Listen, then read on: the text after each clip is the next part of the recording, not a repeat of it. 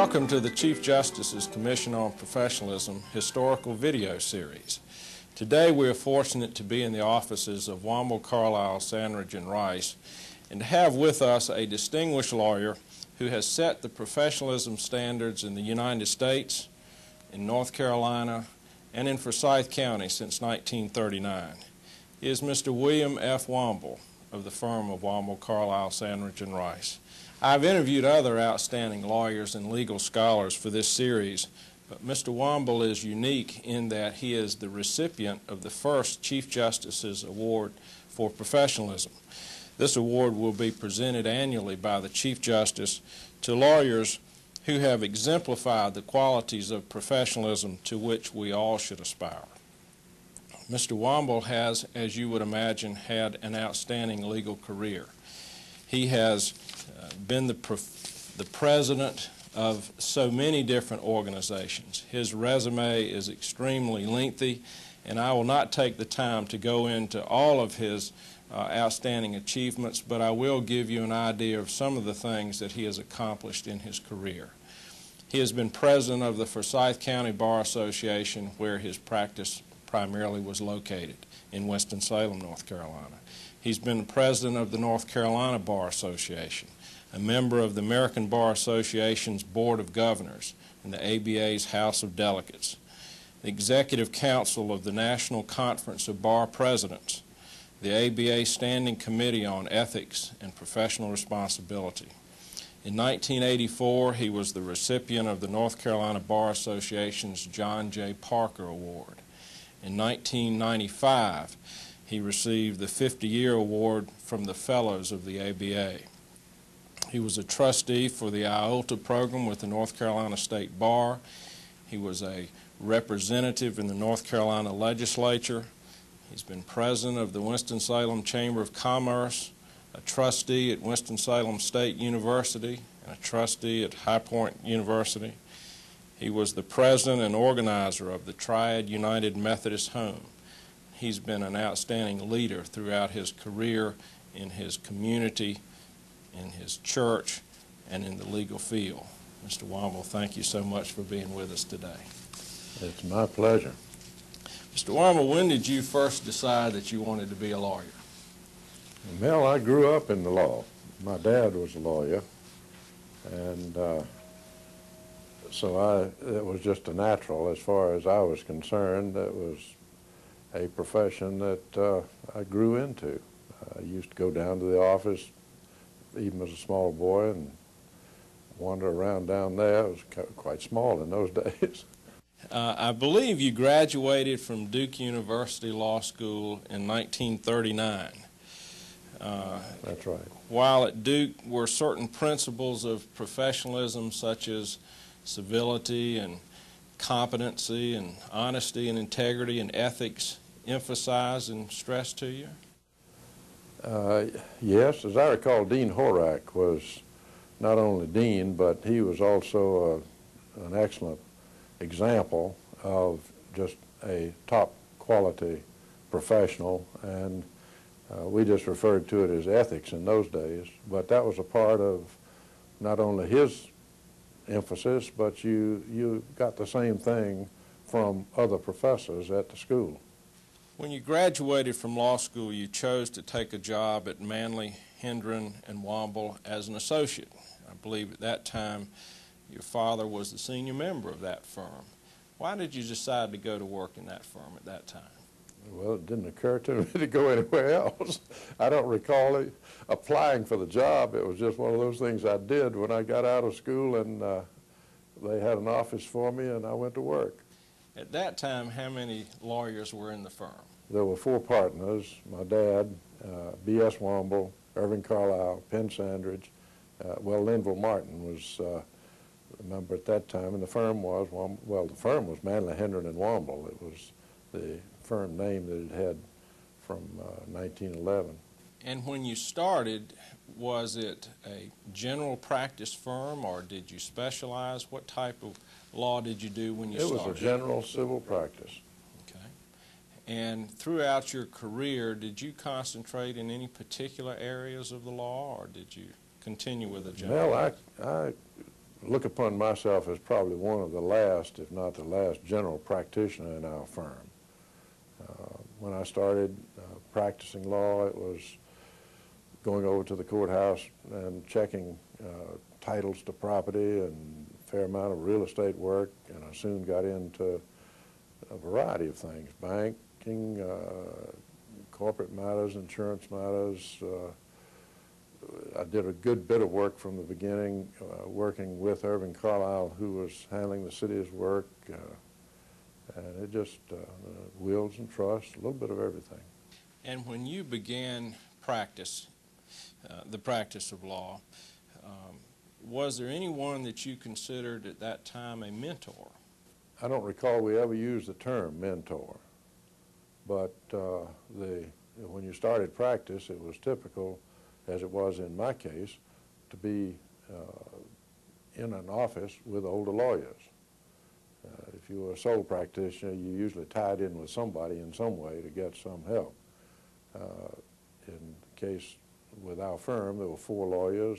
My dad, of course, was, I guess that he would probably have more to do with my wording of documents, and he was a pretty good wordsman when it came to scratching through and getting things right. And then, of course, Irving Carlisle, and to some extent Dad in litigation, but litigation more Irving Carlisle and Penn Sandridge. Corporate matters, also Penn Sandridge. Real estate, Linville Martin, or Hip Martin as we call it. We have today a number of young lawyers who finish law school and open up their own office, or maybe a couple of them will leave law school and open a partnership with just the 2 or 3 of them. Do you think it's important for new lawyers to have a mentor, someone they can turn to for advice and suggestions in tough times? I would think it's almost essential if they want to get off on the right foot. In the case of my dad, for example, he was a sole practitioner, but he was occupying space in the office of Colonel Blair, who was an older lawyer in town. And Colonel Blair just let him have space in the office to get started. But I think it's important. I think it was important then. I think it's important now. I think we all are going to be faced with situations where, whether it's trying a case or drafting a will or doing any type of negotiation, where things are going to come up that new lawyers haven't experienced before. And when the ethics and the professionalism problems arise, it's good to be able to turn to somebody for advice. Do you agree? You take, just in the routine practice I used to do when I was much younger, a great deal of work that involved going over to the courthouse. Bill Church was our clerk of court. When I was starting a special proceeding, of course, he was a stickler. In his case, I would take it over to him, make sure that he approved of it. That way I'd know it'd get through. That's right. But the same thing's true in any practice. I think you need somebody that you can lean on. And I think that's an excellent point that you brought up. We as lawyers are very dependent on people in the courthouse, the clerks and the bailiffs in the courtroom. All of those people are very important to each of us in our practice and how we conduct ourselves. I know that you were involved in World War II from about 1941. And I was drafted in 41 and got home at the end of 45. Did your experience in the military affect your legal career in any way? Largely, it took me out of it. Now, I did do some work as defense counsel and some court martials when I was appointed as defense counsel for a person that was charged with some violation of military law. Also, toward the end of my time in service, I was in the office of the Judge Advocate of the 15th Air Force Service Command. And so I was getting back into some legal work, and in that office I served as a summary court officer, which would be like a municipal judge, that sort of thing. Do you see any difference today in the practice of law as it exists in 2001 than when you returned from World War II and began practicing in Winston-Salem in about 1946? Of course, the mechanics of practicing law were totally different in the sense that you dictated straight to your secretary, who was wonderful at shorthand and wonderful at typing on the old typing machines, typewriters.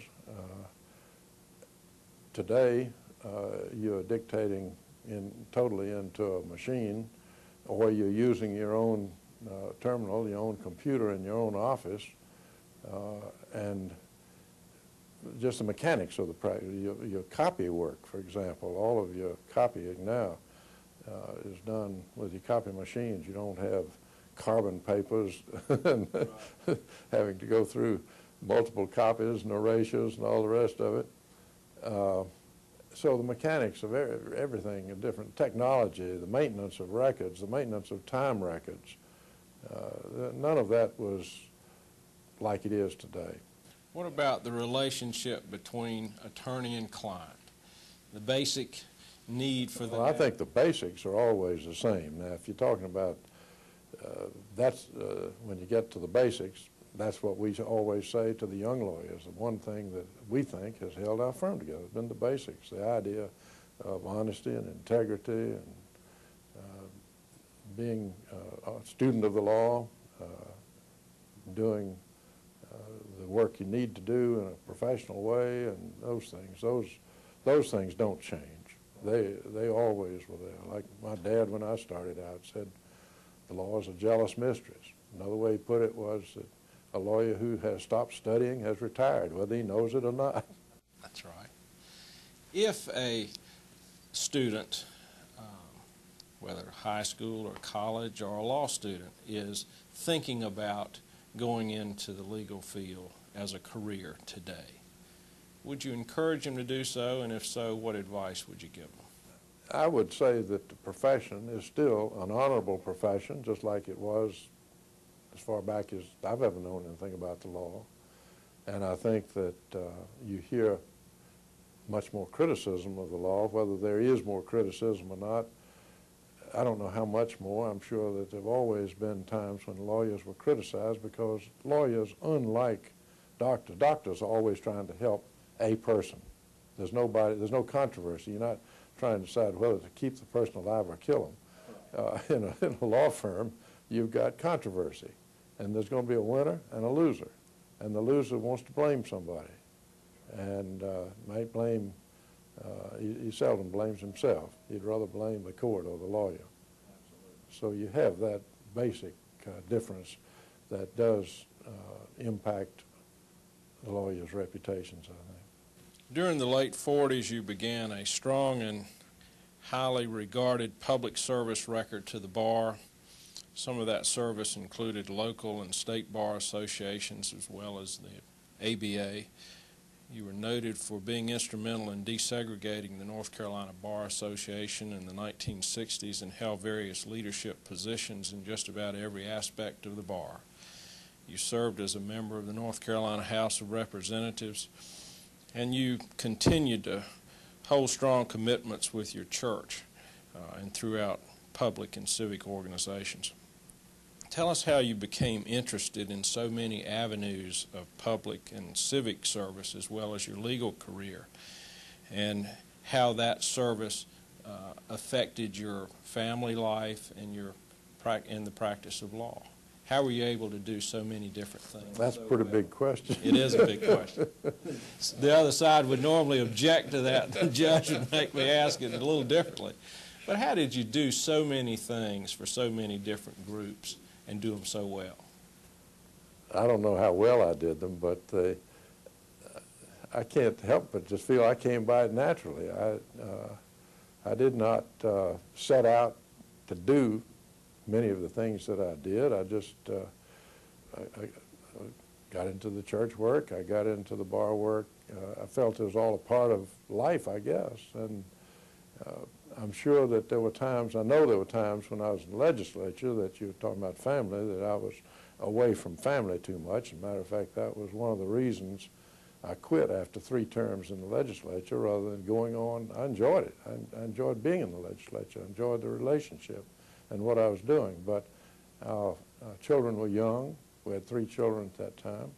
And it was tough on Jane. to be away as much as I was. And so after 3 terms, I decided I better quit.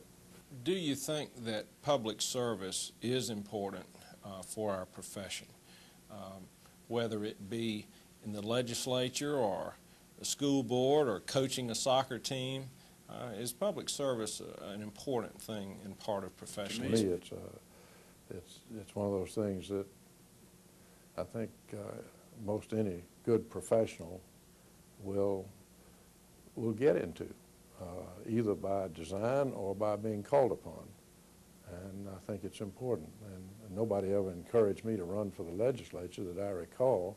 In fact, I sometimes wonder about people who talk about how much they were encouraged to run. I think most of the time it's an individual decision. We've heard in the last few years quite a bit of emphasis on professionalism in the courtrooms and in the boardrooms. Do you think that it is important for judges to be a part of the professionalism movement?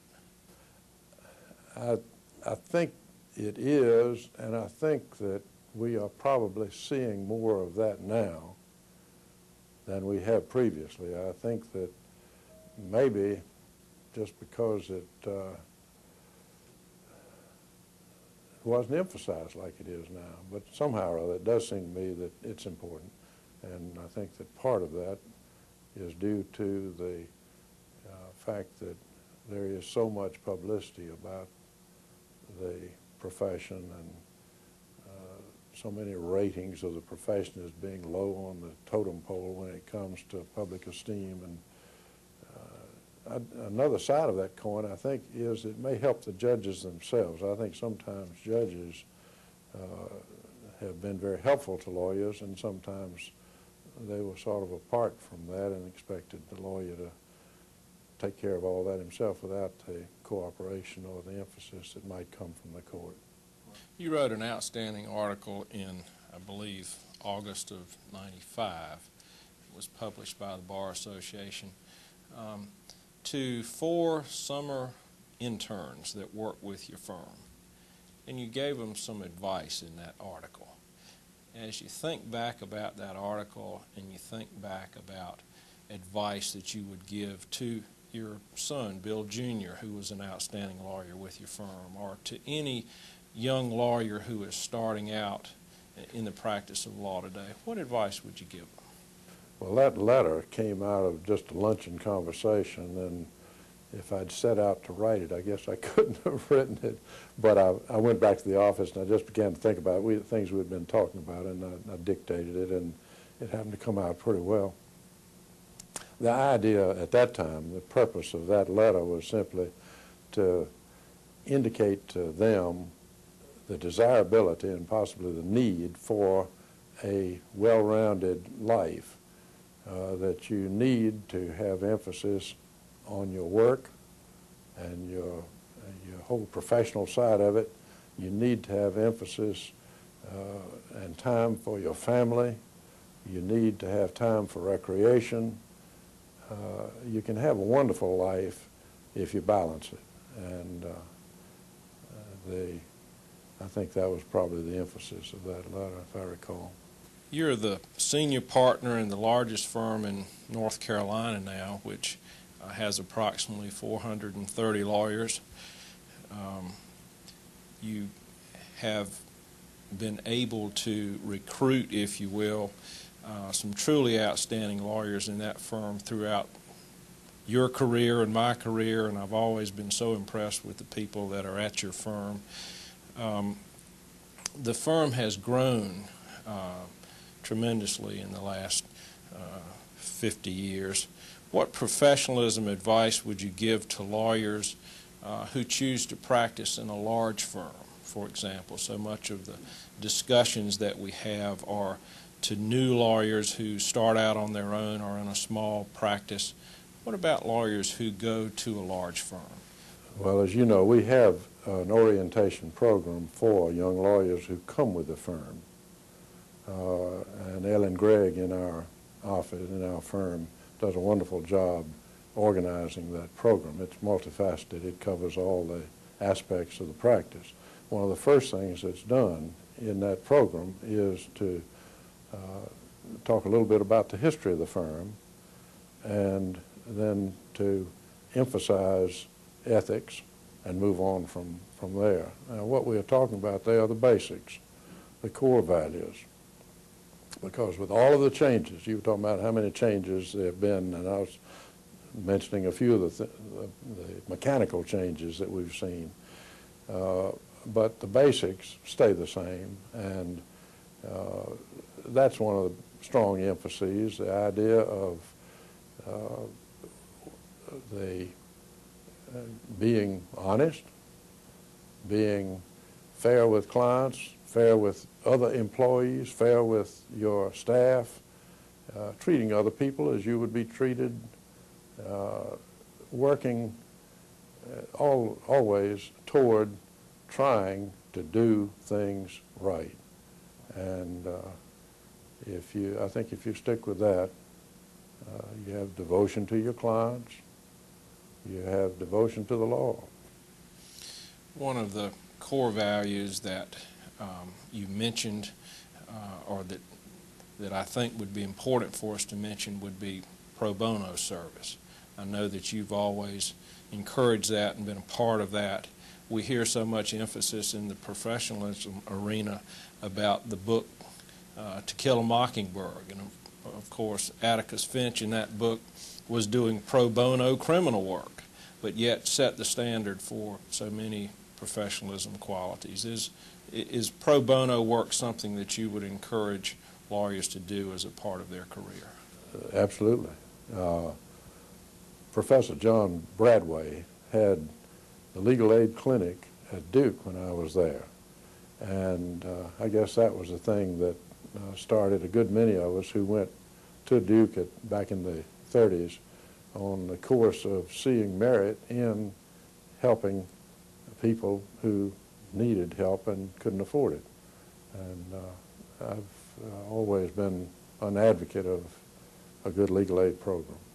When you remember the many men and women that you considered outstanding lawyers, what was it about them that set them apart and made them outstanding? They were good people. They were honest. They were, as far as the legal profession is concerned, they were what we think of as a quality professional person. They were a person who, by reason of the way they lived and the way they practiced law, wound up having a certain amount of respect that set them apart. This may be a difficult question for you, but what things do you consider your most outstanding contributions or achievements during your career? Not sure. I think my legislative service was important. For many years I was city attorney, drawing all the ordinances, attending the meetings, well, anything that had to do with the administration of the city from the legal side of it, defending lawsuits. That was important in my career. And then another area that tied in with the practice that I was involved in was representing the school board. And much of my heavy school board work came during the time of the well, first the consolidation of the city and county school system, and then after the Brown decision in '54, the desegregation of the schools and undertaking to comply with the law. And I do think that in North Carolina and in our community, particularly in Winston-Salem, Forsyth County, it was tough. But I think we had good people on our board, good people in our school system, and working with them was it was a challenge, of course, to try to comply with the law and do things right, but that was an important part. And then in the area outside the law, I've been on the board of trustees of High Point University, formerly college, for over 50 years, which I never intended to do. And I have, as you mentioned, the establishment of Arbor Acres, the Triad United Methodist Home.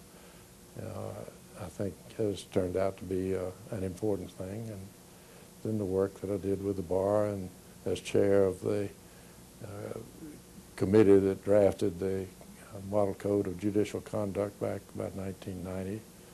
There's just been a variety of things. Right.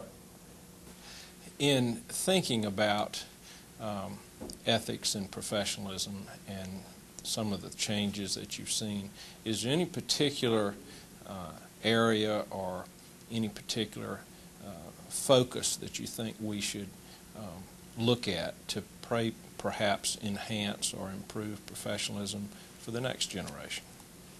I think we're on the right track of emphasizing what we referred to as core values. There is no better way, I think, to really enhance the profession than to have lawyers do quality work that has good results for clients and generates a sense of appreciation for their work.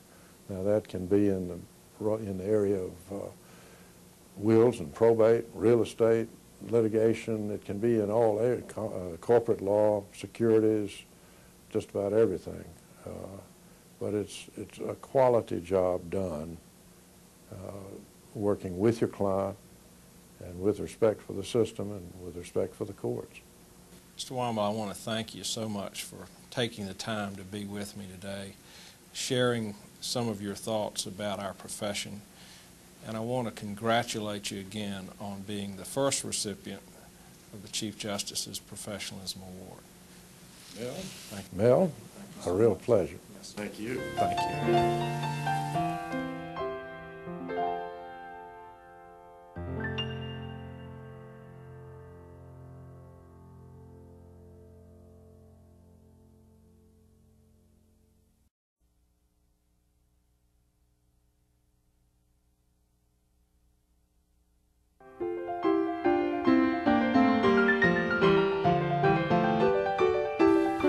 Welcome to the Chief Justice's Commission on Professionalism historical video series. Today we are fortunate to be in the offices of Womble, Carlisle, Sandridge, and Rice, and to have with us a distinguished lawyer who has set the professionalism standards in the United States, in North Carolina, and in Forsyth County since 1939. He is Mr. William F. Womble of the firm of Womble, Carlisle, Sandridge, and Rice. I've interviewed other outstanding lawyers and legal scholars for this series, but Mr. Womble is unique in that he is the recipient of the first Chief Justice's Award for Professionalism. This award will be presented annually by the Chief Justice to lawyers who have exemplified the qualities of professionalism to which we all should aspire. Mr. Womble has, as you would imagine, had an outstanding legal career. He has been the president of so many different organizations. His resume is extremely lengthy, and I will not take the time to go into all of his outstanding achievements, but I will give you an idea of some of the things that he has accomplished in his career. He has been president of the Forsyth County Bar Association, where his practice primarily was located in Winston-Salem, North Carolina. He's been president of the North Carolina Bar Association, a member of the American Bar Association's Board of Governors and the ABA's House of Delegates, the Executive Council of the National Conference of Bar Presidents, the ABA Standing Committee on Ethics and Professional Responsibility. In 1984, he was the recipient of the North Carolina Bar Association's John J. Parker Award. In 1995, he received the 50-year award from the Fellows of the ABA. He was a trustee for the IOLTA program with the North Carolina State Bar. He was a representative in the North Carolina legislature. He's been president of the Winston-Salem Chamber of Commerce, a trustee at Winston-Salem State University, and a trustee at High Point University. He was the president and organizer of the Triad United Methodist Home. He's been an outstanding leader throughout his career in his community, in his church, and in the legal field. Mr. Womble, thank you so much for being with us today. It's my pleasure. Mr. Womble, when did you first decide that you wanted to be a lawyer? Mel, I grew up in the law. My dad was a lawyer, and so it was just a natural as far as I was concerned. It was a profession that I grew into. I used to go down to the office, even as a small boy, and wander around down there. It was quite small in those days. I believe you graduated from Duke University Law School in 1939. That's right. While at Duke, were certain principles of professionalism such as civility and competency and honesty and integrity and ethics emphasized and stressed to you? Yes, as I recall, Dean Horak was not only dean, but he was also an excellent example of just a top quality professional, and we just referred to it as ethics in those days, but that was a part of not only his emphasis, but you got the same thing from other professors at the school. When you graduated from law school, you chose to take a job at Manley, Hendren, and Womble as an associate. I believe at that time your father was the senior member of that firm. Why did you decide to go to work in that firm at that time? Well, it didn't occur to me to go anywhere else. I don't recall applying for the job. It was just one of those things I did when I got out of school, and they had an office for me, and I went to work. At that time, how many lawyers were in the firm? There were 4 partners: my dad, B.S. Womble, Irving Carlisle, Penn Sandridge. Well, Linville Martin was a member at that time, and the firm was, the firm was Manley, Hendren, and Womble. It was the firm name that it had from 1911. And when you started, was it a general practice firm, or did you specialize? What type of law did you do when you started? It was a general civil practice. Okay. And throughout your career, did you concentrate in any particular areas of the law, or did you continue with a general? Well, I look upon myself as probably one of the last, if not the last, general practitioner in our firm. When I started practicing law, it was going over to the courthouse and checking titles to property and a fair amount of real estate work, and I soon got into a variety of things: banking, corporate matters, insurance matters. I did a good bit of work from the beginning, working with Irving Carlisle, who was handling the city's work, and it just, wills and trusts, a little bit of everything. And when you began practice, the practice of law, was there anyone that you considered at that time a mentor? I don't recall we ever used the term mentor, but when you started practice, it was typical, as it was in my case, to be in an office with older lawyers. If you were a sole practitioner, you usually tied in with somebody in some way to get some help. In the case with our firm, there were 4 lawyers. My dad, of course, was, I guess that he would probably have more to do with my wording of documents, and he was a pretty good wordsman when it came to scratching through and getting things right. And then, of course, Irving Carlisle, and to some extent Dad in litigation, but litigation more Irving Carlisle and Penn Sandridge. Corporate matters, also Penn Sandridge. Real estate, Linville Martin, or Hip Martin as we call him. We have today a number of young lawyers who finish law school and open up their own office, or maybe a couple of them will leave law school and open a partnership with just the 2 or 3 of them. Do you think it's important for new lawyers to have a mentor, someone they can turn to for advice and suggestions in tough times? I would think it's almost essential if they want to get off on the right foot. In the case of my dad, for example, he was a sole practitioner, but he was occupying space in the office of Colonel Blair, who was an older lawyer in town. And Colonel Blair just let him have space in the office to get started.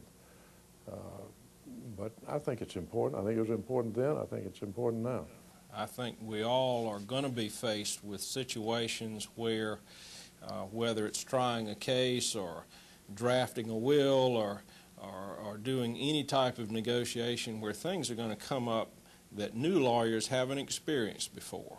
And when the ethics and the professionalism problems arise, it's good to be able to turn to somebody for advice. Do you agree?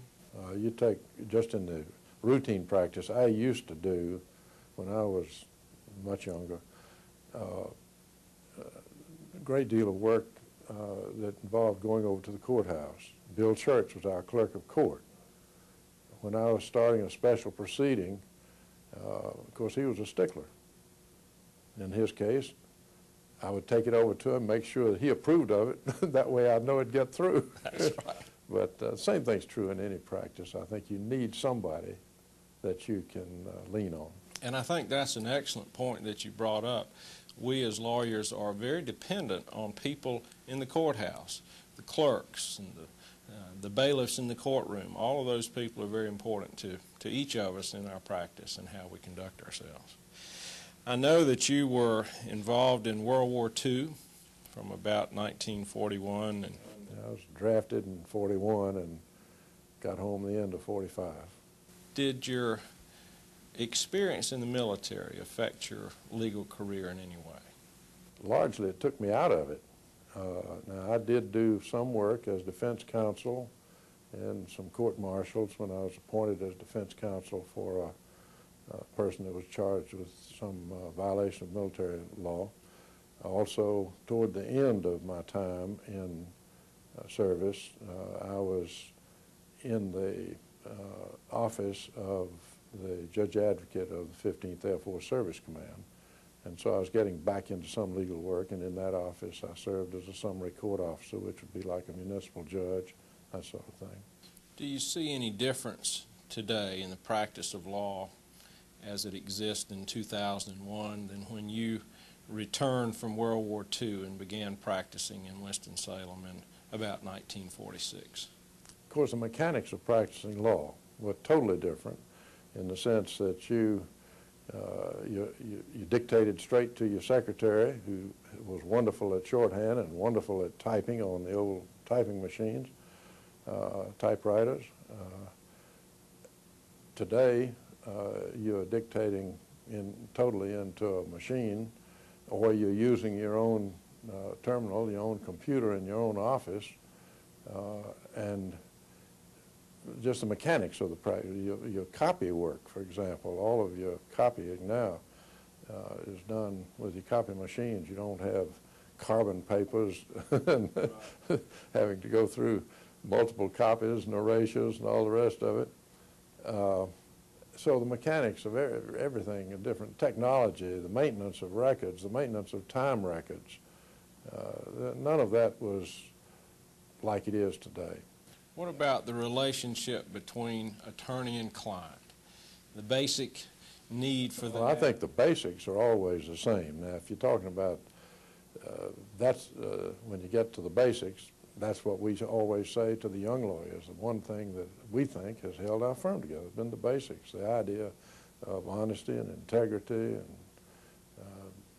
being a student of the law, doing the work you need to do in a professional way, and those things. Those things don't change. They always were there. Like my dad, when I started out, said the law is a jealous mistress. Another way he put it was that a lawyer who has stopped studying has retired, whether he knows it or not. That's right. If a student, whether high school or college or a law student, is thinking about going into the legal field as a career today, would you encourage them to do so, and if so, what advice would you give them? I would say that the profession is still an honorable profession, just like it was as far back as I've ever known anything about the law. And I think that you hear much more criticism of the law. Whether there is more criticism or not, I don't know how much more. I'm sure that there have always been times when lawyers were criticized, because lawyers, unlike doctors are always trying to help a person. There's no controversy. You're not trying to decide whether to keep the person alive or kill them. in a law firm, you've got controversy, and there's going to be a winner and a loser, and the loser wants to blame somebody, and might blame, he seldom blames himself. He'd rather blame the court or the lawyer. So you have that basic difference that does impact the lawyers' reputations, I think. During the late 40s, you began a strong and highly regarded public service record to the bar. Some of that service included local and state bar associations as well as the ABA. You were noted for being instrumental in desegregating the North Carolina Bar Association in the 1960s and held various leadership positions in just about every aspect of the bar. You served as a member of the North Carolina House of Representatives, and you continued to hold strong commitments with your church and throughout public and civic organizations. Tell us how you became interested in so many avenues of public and civic service as well as your legal career, and how that service affected your family life and the practice of law. How were you able to do so many different things? That's a pretty big question. It is a big question. The other side would normally object to that. The judge would make me ask it a little differently. But how did you do so many things for so many different groups and do them so well?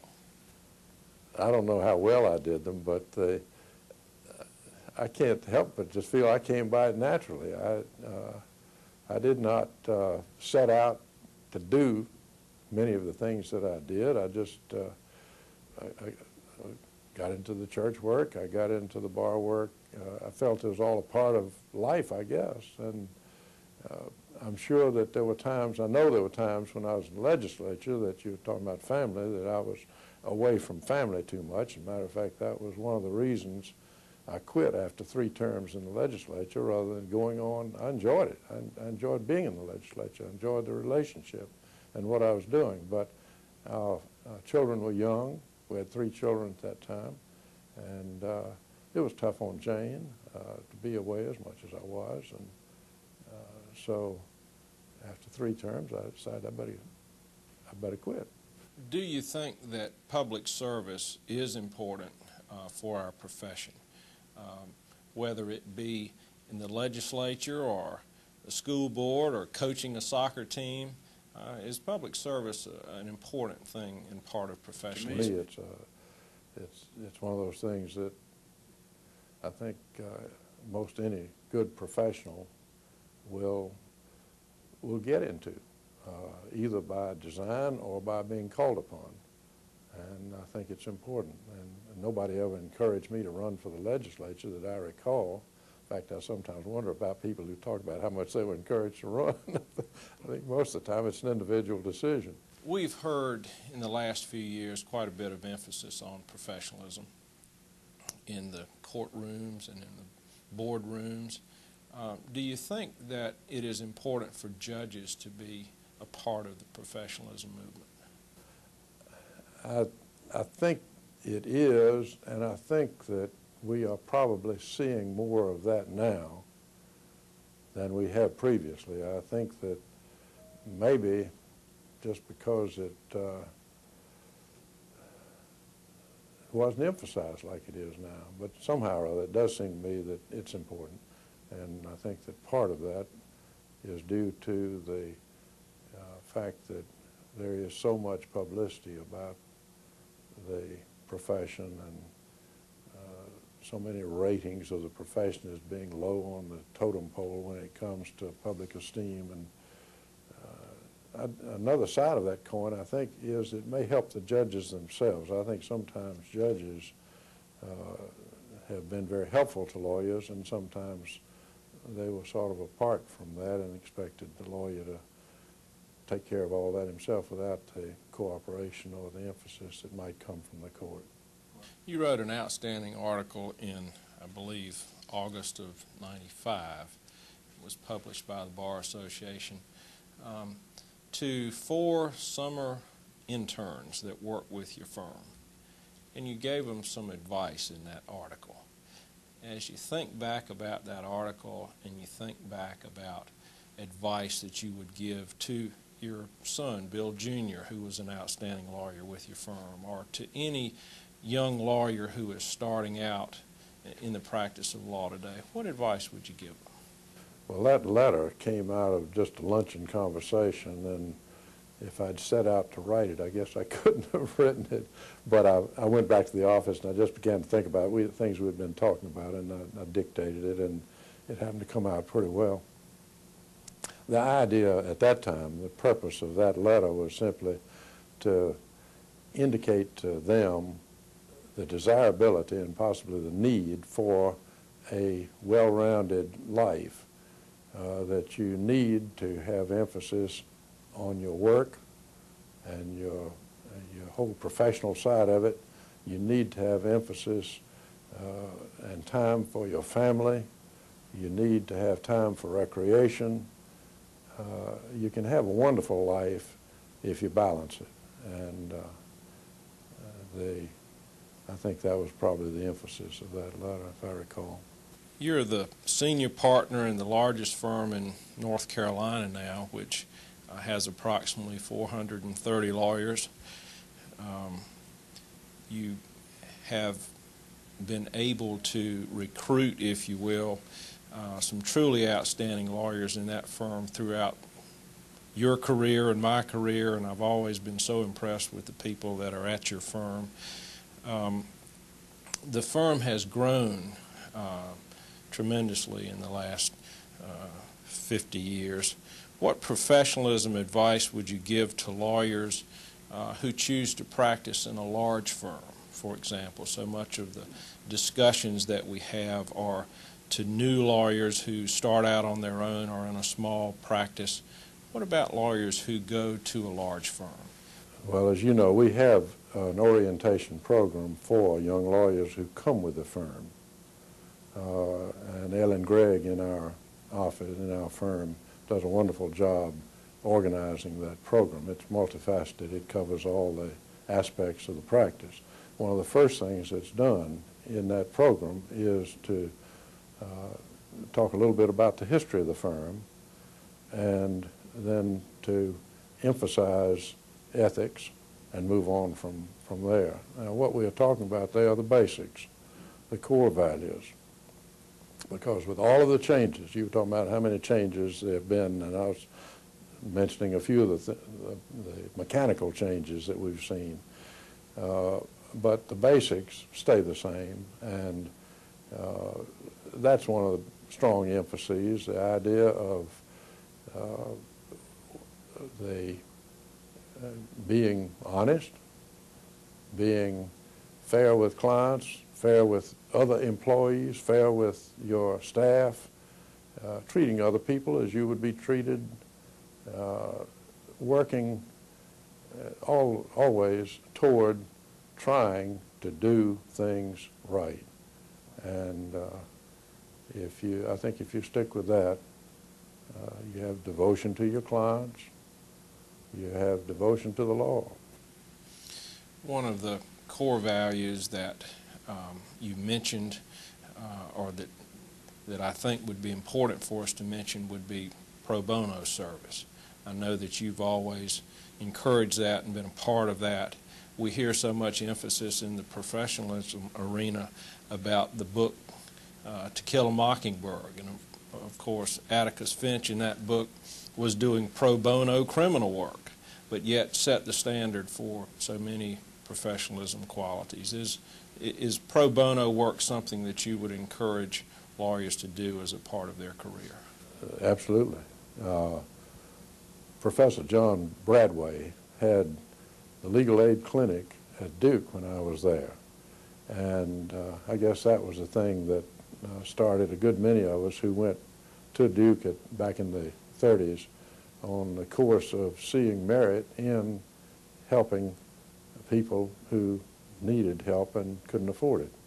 And I've always been an advocate of a good legal aid program. When you remember the many men and women that you considered outstanding lawyers, what was it about them that set them apart and made them outstanding? They were good people. They were honest. They were, as far as the legal profession is concerned, they were what we think of as a quality professional person. They were a person who, by reason of the way they lived and the way they practiced law, wound up having a certain amount of respect that set them apart. This may be a difficult question for you, but what things do you consider your most outstanding contributions or achievements during your career? Not sure. I think my legislative service was important. For many years I was city attorney, drawing all the ordinances, attending the meetings, well, anything that had to do with the administration of the city from the legal side of it, defending lawsuits. That was important in my career. And then another area that tied in with the practice that I was involved in was representing the school board. And much of my heavy school board work came during the time of the well, first the consolidation of the city and county school system, and then after the Brown decision in '54, the desegregation of the schools and undertaking to comply with the law. And I do think that in North Carolina and in our community, particularly in Winston-Salem, Forsyth County, it was tough, but I think we had good people on our board, good people in our school system, and working with them was it was a challenge, of course, to try to comply with the law and do things right, but that was an important part. And then in the area outside the law, I've been on the board of trustees of High Point University, formerly college, for over 50 years, which I never intended to do. And I have, as you mentioned, the establishment of Arbor Acres, the Triad United Methodist Home, I think has turned out to be an important thing. And then the work that I did with the bar and as chair of the committee that drafted the Model Code of Judicial Conduct back about 1990. There's just been a variety of things. Right. In thinking about ethics and professionalism and some of the changes that you've seen, is there any particular area or any particular focus that you think we should look at to perhaps enhance or improve professionalism for the next generation?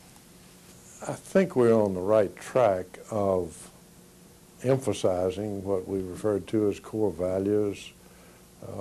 There is no better way, I think, to really enhance the profession than to have lawyers do quality work that has good results for clients and generates a sense of appreciation for their work. Now that can be in the area of wills and probate, real estate, litigation. It can be in all areas, corporate law, securities, just about everything. But it's a quality job done, working with your client and with respect for the system and with respect for the courts. Mr. Womble, I want to thank you so much for taking the time to be with me today, sharing some of your thoughts about our profession, and I want to congratulate you again on being the first recipient of the Chief Justice's Professionalism Award. Mel? Mel, a real pleasure. Thank you. Thank you.